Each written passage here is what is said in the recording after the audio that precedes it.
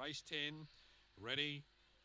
Racing, Manton Jack jibbed and missed it, and Manbag showing plenty of good early toe. Corborn Cobra looking for a run, got checked, and Try Time Oscar's up there if you don't mind. Try Time Oscar and Manbag. Corborn Cobra, the third son of Sun, she's elite, and then Carwiller Avery getting a split late the favourite.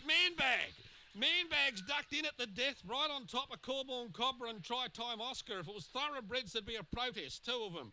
But Manbag's got the prize. They were followed next up then by Manton Jack, she's elite, Carwiller Avery, and Pink Rosalie was one of the last ones home. And by Jingos, they tightened up with about 30 to go. Manbag will get the prize. Good win. Christopher Priestley, that dog won at Goulburn on Tuesday and has backed it up with a nice win tonight. It got very tired. It'd be good to have a look at a head-on with that particular race. Corborn Cobra was lifting late, and the 50 to 1 shot